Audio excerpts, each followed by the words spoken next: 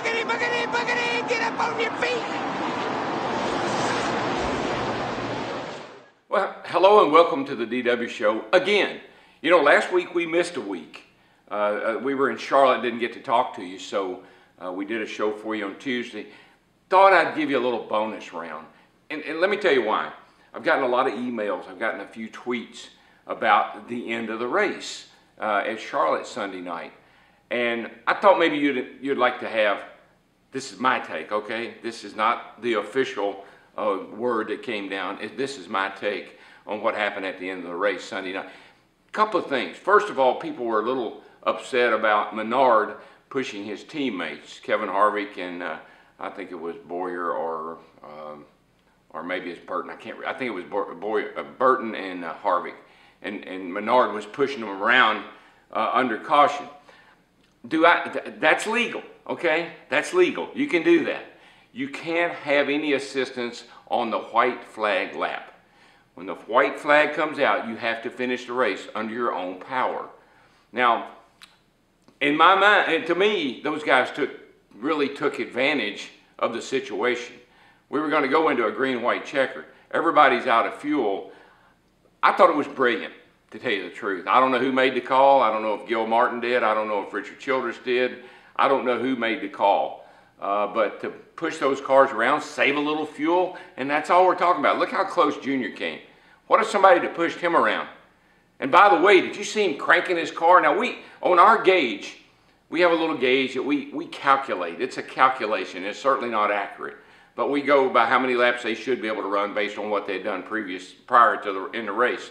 And our gauge showed 0. Remember I said that 0 was for his heart rate? Well, I'm sure when he was trying to crank that car, he was wondering if it was going to fire back up. That's how low on fuel he was. And that was a good indication that it was going to be mighty, mighty close. Nonetheless, I just want to go back to the pushing thing. You can do that legally. I think it's taking advantage of the situation, taking advantage of the rule, but after all, that's what we as competitors do. If there's a rule, we try to figure out how to use it to our advantage. So that worked out good for Harvick because that gave him a little extra fuel. And all those guys cutting engine off coast, cutting engine off coast, cutting engine off coast, that's another thing you can do to save a little bit of gas. But I want to get to why the yellow flag didn't come out. Green-white checkered. We know that cautions breed cautions. I mean, that's something that we talk about every week, that if you start bunching these cars up, that it's a good chance you're going to have another caution. NASCAR knows that. We all know that. And I think that went in partly into the decision making at the end of the race. So they dropped the green. There's a wreck. Casey Kane runs out of fuel. Jeff Burton gets spun out. Cars are kind of all over the place. Cars are smoking.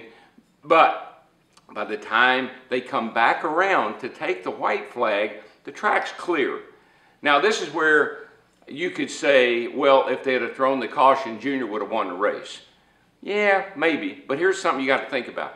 So you have to cross the start-finish line. Junior would have had to, because once they take the white flag, if something happens, a caution comes out, the race is over. So we know that. But you got to maintain pace car speed. So he would have had to come all the way back around to the start-finish line. Would he have been able to do that if he had backed out of the throttle? Probably so. But listen, NASCAR doesn't know all this, and they don't take all these things into consideration. Robin Pemberton's up there. He's a former crew chief. He probably got an idea about fuel mileage and who's got what. But they don't know Junior's going to run out of fuel. And so if I were up there, this is me, okay? This is not them. They didn't tell me this. I'm just saying, if I were up there and Junior's coming off the 4th turn to take the white flag, he's got a very, very comfortable lead. I'm assuming that he's going to be able to make another lap. Why would I throw the yellow flag to help him win a race? Then all of us, or all of you, not all of us, all of you conspiracy theorists would have said, well, they helped Junior win a race. Does Junior want to win that way? Heck no. He wants to be able to drive into victory circle with his head held high. Just think about Martinsville. Would you have liked Junior to spun Kevin Harvick out and won a race? No, that's not Junior. Junior wants to be, he's a man of really great integrity, I think. And he would not have wanted that caution to come out And people would have said, well, the track was clear. Why did they throw the caution? The only reason they threw it was to help Junior win. So that's where NASCAR was. And they don't think like we do. They look at the whole field. They don't look at one car. So they see Junior go by. He's still up to speed. He's got a comfortable lead. He's going to win this race on his own without anybody assisting or without anything to tarnish the win. Does he make it back? Well, we all know he doesn't. He runs out of fuel, and then Kevin Harvick wins the race. But that's the reason. The corner workers were telling John Darby and Mike Helton and those guys, the track is clear. Burton got cranked up. He was gone. There's precedent for this. Think back to Daytona when Kevin beat Mark Martin. Cars wrecking everywhere, but they were wrecking behind them, and NASCAR let the race play out. There's been a number of situations where they let the race play out. You don't want to interfere with the natural progression of the race. And a caution at that point would have cost a lot of people. I think a lot more people would have run out of gas than did if they'd have had a caution and had another green-white checkered or whatever. So I just wanted to clear that up for you. Pushing, other than when you take the white flag, a teammate or somebody, if you want to cooperate with somebody and give them a shove, you can. White flag comes out, you can't. So that's perfectly legal. There was no reason to throw a caution. The track was clear when Junior went by. So just a couple of things I wanted to clear up for you. I know that a lot of people were concerned, and I just thought I'd clear that up for you. I don't know if you noticed Sunday night, we're talking about hot weather, and these cars today are hotter than probably cars were before, and I think the ethanol fuel is maybe even adding a little bit more engine heat to the race cars. But did you notice Sunday night, we had a little thermometer in Tony Stewart's car, but it was way up here, up by his headrest. I think the 130 was right around 130 degrees at where that thermometer was. If you put that thermometer down where his feet is and where all the heat boils up out of the engine compartment, I guarantee it'd be at least 20, 25 degrees hotter. So that was a great gauge, tell you kind of what the temperature is like inside the race car. But you put that thing down by the driver's feet, and that's why they get burned, and that's why, you know, drivers are dehydrated and worn out. And we try to give you a visual to let you know what these guys go through for 4.5 hours. And Sunday, it's supposed to be 90 degrees in Kansas. These guys are going to be burning up inside those cars. A couple other things about Sunday night. Kevin Harvick has had 2 wins going into that race. Wins this year mean more than ever. Right now, if things were to stay the way they are, Jeff Gordon would be in the chase because he has a win. Kevin Harvick now has 3 wins. Kevin Harvick could afford to run out of gas Sunday night.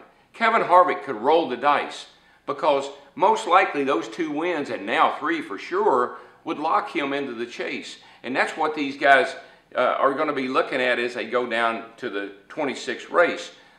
People with wins will be able to take more chances because they feel like with wins, they'll be locked into the chase. So wins mean more now than ever. And I think what you're going to see when we get closer to the 26th race at Richmond, you're going to see teams doing exactly what Harvick and them did Sunday night. They're going to take more chances. They're going to gamble. They're going to try to do 2 tires, no tires, fuel, whatever they got to do to try to get a win.